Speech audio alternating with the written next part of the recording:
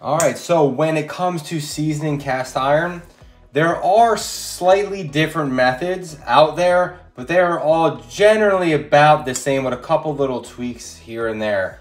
Now, the method I use, I found, is the easiest way to season your cast iron. I have posted this on my TikTok channel, and people have really thanked me, saying it's the most informative video they've seen on seasoning and how simple it really is. Now, the seasoning on your cast iron is a protective barrier that protects your cast iron cookware from rust. That is its main role. It's not just to make it non-stick. It will give it minor non-stick properties. Making your cast iron non-stick is more about temperature control and technique when it comes to cooking. The seasoning is to simply protect your cast iron. Now, you'll see that your cast iron is seasoned if it has a dark black patina to it. This skillet here is a restoration that I'm working on. It's only been through one round of seasoning, but you can see that it still looks pretty dark already.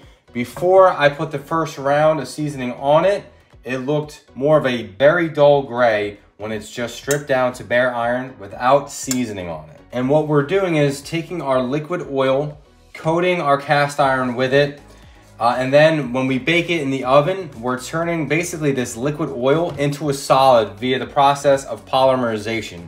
All right, so it's no longer a liquid oil, it is a polymer when this is all said and done. A lot of people like to compare it to a plastic-like surface. So it is a hard protective barrier. And you don't need a lot to season your cast iron. Obviously you need your cast iron. You need a good quality oil. Now, I'm not an oil zealot here. I do like grapeseed oil. I'm going to be using grapeseed oil. People will use different oils like avocado oil. Some people, especially down south, will use Crisco. I'm using grapeseed oil, and I have been experimenting with some blends recently, but in this video, I'll be using grapeseed. Then you're gonna need some rags. I prefer to have 3 different rags, which we'll go over in a second. So without further ado, let's get to it. So first thing, you're going to put a little bit of oil in your skillet, about this amount or so. You can't really over oil it, which we'll get to in a second. So now I'm gonna take my first rag, my main oiling rag, and I'm gonna wipe all that oil inside the skillet. And hopefully you can see from this camera angle, you can see that the oil is dark there and the spot that I missed here. So you're gonna make sure that you really get in and get every square inch of your cast iron oiled up. Make sure you get the tops, you get your pour spouts. And I generally like to do this on a cutting board. That way I'm not getting oil all over my countertops. It really does help with cleanup after. Then once I'm happy with the cooking surface, I'll turn my skillet over. And again, you can really see the difference, oiled up, not oiled up. I'm going to apply some oil to the bottom of my skillet here. Take my same rag, my main oil rag, and wipe it all over the bottom, those side walls.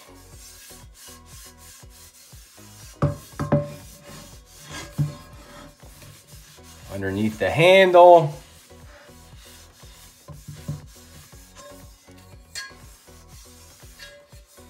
Then lastly, what I generally like to do is the handle. I'll use the excess oil on the rag to generally do that. Now it's important that you get literally everywhere, even on the inside of this handle. Because if this is a restoration, and let's say this is my first round of seasoning, and if I miss a spot with the oil, I'm gonna put it in the oven, I'm gonna take it out, and that spot that I missed is gonna be completely rusted. I'm gonna have to, in my case, I like to just strip it down completely. So it's important to get every square inch everywhere. So now this skillet has been completely oiled up every square inch. Now this next part is the most important part, okay? If you right now put this skillet inside of your oven to bake for an hour, you're gonna take this out and it's gonna look like a nightmare. It's gonna have streaks going down the sidewalls, it's gonna be sticky, it's gonna be gummy, and like I said, it's gonna look like an absolute nightmare, and this is where a lot of people go wrong. This next step here is super important. I take my second rag, I like to use bandanas. I'm going to wipe all of that oil off of the skillet. I'm gonna wipe it off like I didn't want it there in the first place. So I'm gonna wipe the bottom well. I'm gonna wipe down the handle so I can put my hand on it and not be too greasy. All right, now I'm gonna wipe off the sidewalls, the top of the rim, wipe down the cooking surface.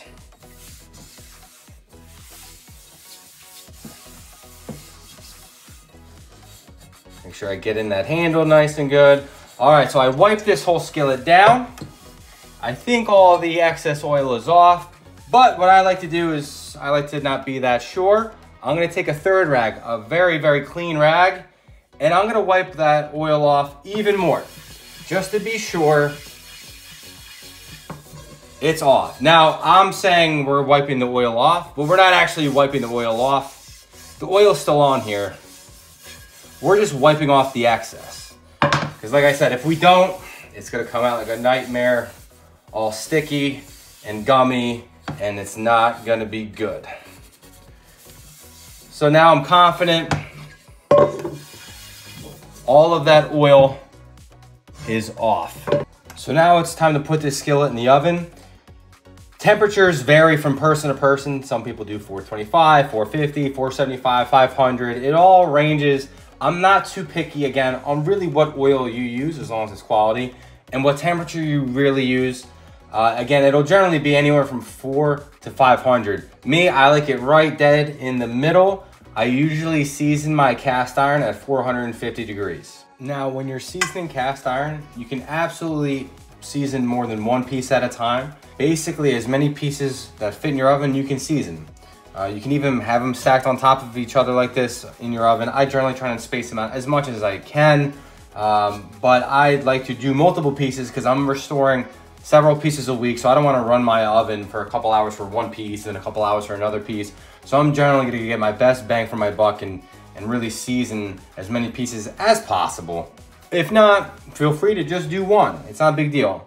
So now what I'm going to do is I'm going to put this skillet and also this griddle that I'm restoring in the oven for 1 hour at 450 degrees. So I have the griddle on the top rack.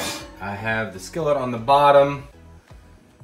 So it's been an hour. It's time to take my cast iron out of the oven. I personally like to put trivets on top of my cutting boards and let my cast iron cool down here, as opposed to setting it on my stovetop to cool down, just because it takes a little bit longer. But you can simply take your cast iron out of the oven, put it on top of your stove and let it cool down, and get it ready for the second round or third round or fourth round of seasoning. So I have my cast iron out of the oven. What I'm going to do, since I'm doing another round of seasoning, I'm gonna let these cool down just enough that I could safely touch it with my bare hands. Then I'm gonna run it through that whole oiling and wiping process and then put it back in the oven. And you can see in the background here, this Griswold griddle looks super dark already. The skillet is a little bit patchy in the center. We'll blend in on the next round, but you can see that the bottom looks really, really good. Okay, so my cast iron has cooled down enough that I could handle it safely. Let's get it oiled up. It's gonna be the same process as before. I'm gonna wipe all the oil on it, then wipe all that oil off. In the meantime, I'm gonna go over a couple things. Timing. So generally when I restore a piece, I run it through 4 rounds of seasoning. I try and just do it back to back to back and just get it done with in one shot in one day, which is why I'll let it cool down just enough where I could touch it, and I'll get it oiled up again because I'm trying to just crank it out and get it done. Now, it doesn't have to be done that way. You could do a round of seasoning at night and wake up and do another round of seasoning in the morning. That's completely fine. You don't have to go back to back to back, and you don't have to do it while the skillet's still warm. You can let it cool down completely if, you know, your schedule needs it to. No need to rush it. And then, how many rounds of seasoning should you do? When I'm restoring a piece, like I said, I like to put it through 4 rounds of seasoning. That seems to be the sweet spot. If I was simply re-seasoning a piece of cast iron that is already seasoned, I'll probably do it 2 times, maybe 3. But again, you're not gonna over-season your cast iron, so feel free to do more if your heart desires. So I've got this thing oiled up. Take my second rag, wipe all that oil off.